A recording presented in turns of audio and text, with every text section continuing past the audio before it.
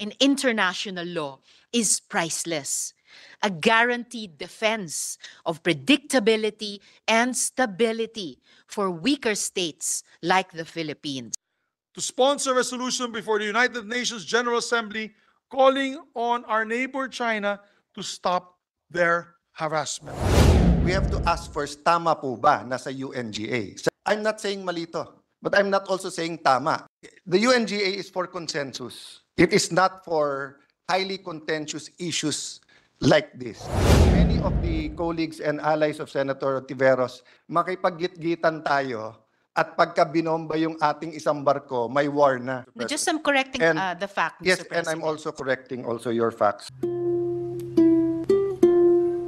Mr. President, considering these stakes, considering all that we stand to lose, I maintain that there is no other option but to stand united behind the Philippine victory in The Hague and in opposition to the illegitimate territorial claims embodied in the so-called 9-dash line. Mr. President, taking this to a vote before the United Nations, knowing the stakes, knowing who we are up against, is us telling the Filipino people that we will not cower in fear, that we will fight with them.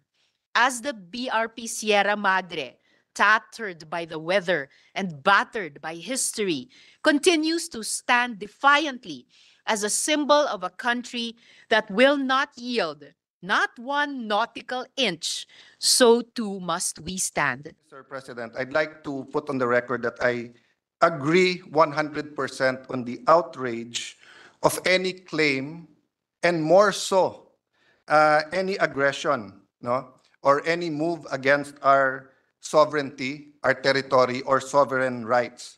I also join the good senators and sponsors in commending our frontliners. Yan po man ay Coast Guard, yan po man ay Bureau of Fisheries, yan po man ay private fishermen na naghahanap lang ng hanap buhay.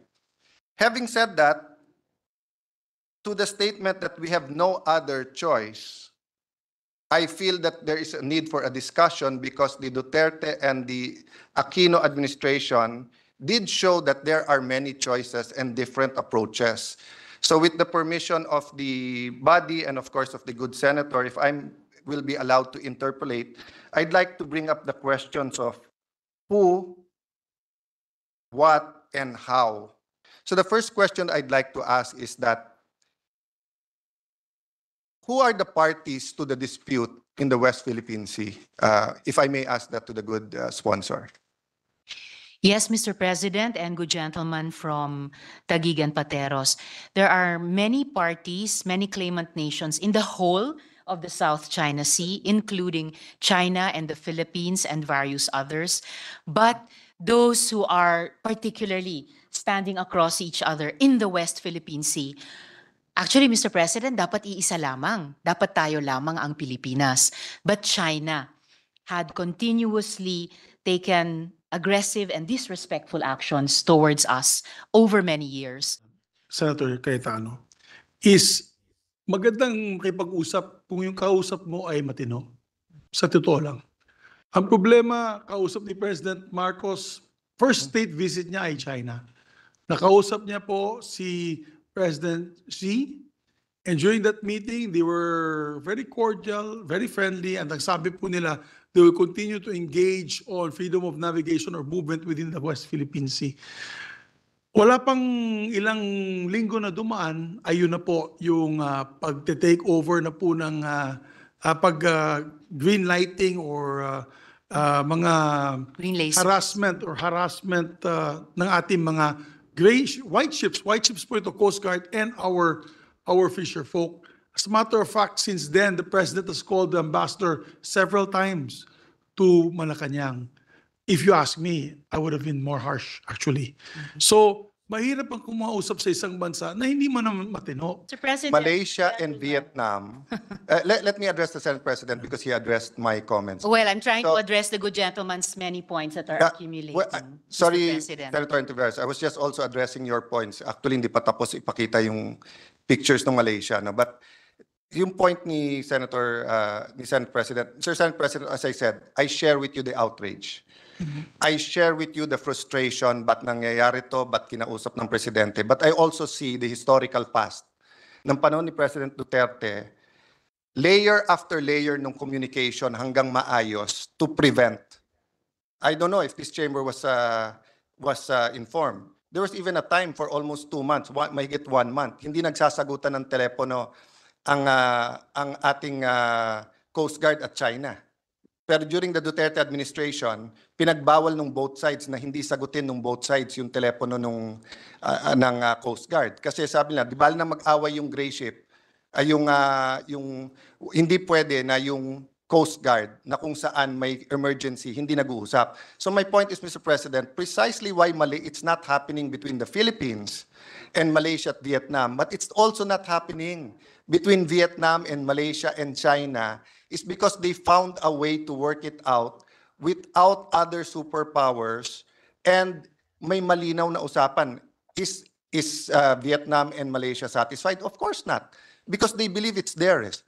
Are we satisfied? No also. But I'm saying, Mr. President, in our desire to do something, we have to ask first, tama po ba nasa UNGA? Secondly, in our desire to do something against the biggest one, dahil mas malaki ekonomiya, mas marami sila, mas malakas ang kanilang Navy, do we ignore our problems naman with Vietnam and Malaysia? In our system of government, the President, being the head of state, is regarded as the sole organ and authority in external relation, and is the country's sole representative with foreign nations. This would put the Senate and executive in an awkward position and could cause embarrassment in the Senate if the President orders the DFA not to file the resolution. On the other hand, if it is going to file the resolution, why not hear this in committee, get the input of the National Task Force, get the input of 24 senators, and strengthen it? There's another question of, is it the General Assembly or is it the Security Council? Because in cases where peace is at stake, the Security Council has the authority. Or is it a case of implementation? So should we go back to the permanent court of arbitration? So that's my point, Mr. President. Even I'm not saying malito, but I'm not also saying tama. Bakit? Hindi ko po naririnig kung anong instructions ng Presidente sa DFA. Hindi ko pa po naririnig ang ambassador natin sa US. Ano yung sinasabi niyang bagong guarantee ni President Biden? The point I want to make, no, and I can wrap up or we can continue, is that I really appeal to you, to the body, let us fully take this up in the committee. Kung kailangan 2 linggo, araw-araw, lahat ng briefing, kung kailangan in your chamber, kausapin din natin yung Chinese ambassador, if we have to get think tanks from Southeast Asia, because it's just so important. And I guarantee you, no, if we simply pass this resolution, tapon lang natin sa UNGA, madi-disappoint tayo. Because history has proven what I'm saying, na the UNGA is for consensus. It is not for highly contentious issues like this. Mr. It may work, President, it may not work, gentleman. but just my last point, Madam. Sir, my last point is, it's so important that if we don't get all the information, study it well, and maybe help the DFA craft the resolution itself, kung yun ang decision natin, baka maging negative pa sa atin to later on. So let me stop there, and thank you for your patience, Senator Hontiveros and Senate President. Actually, if we examine history, Mr. President, tama din na i-consider nating pumunta sa UNGA. For example, Mr. President, the Nicaraguan government went to the UN General Assembly to enforce the International Court of Justice or ICJ decision against the US. So Nicaragua, isang maliit na bansa din tulad natin, ang katapat niya sa pinagdesisyonan ng isang international court, ICJ in that case, ay isang dambuhalang bansa rin, ang US noon, tulad natin ngayon sa China. They won in the ICJ, ayaw sumunod ng US to cease and desist in its activities around and inside Nicaragua, kaya dumulog ang Nicaragua sa isang katulad na resolusyon sa UNGA, and they were upheld by the United Nations General Assembly. So, hindi mutually exclusive. Yung pong Nicaragua po, sa ICJ po dinala yon, hindi po sa GA.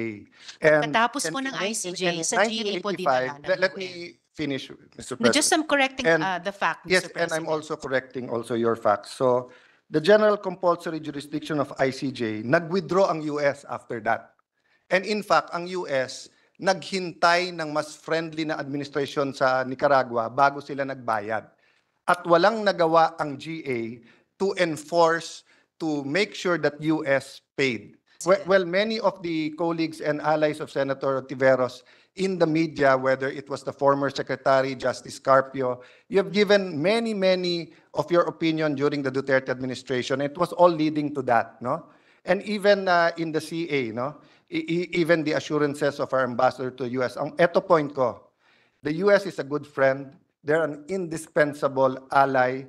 People to people sa ating security economy, we should get closer to them. But we should not be anti-US nor anti-China. We should be pro-Philippines. Because iba ang interest ng US sa interest ng Pilipinas, sa interest ng China. Yes. Freedom of navigation, pareho tayo sa US. Pero dito sa ating territory and sovereign rights, wala po so far guarantee ang US. Hindi po sila sabi ng US, sige, go ahead. Get the minerals, get the oil. Sagot ko kayo. Wala pong ganun. Kaya nga ang suggestion ni Justice Carpio, makipag-gitgitan tayo at pagka binomba yung ating isang barko, may war na.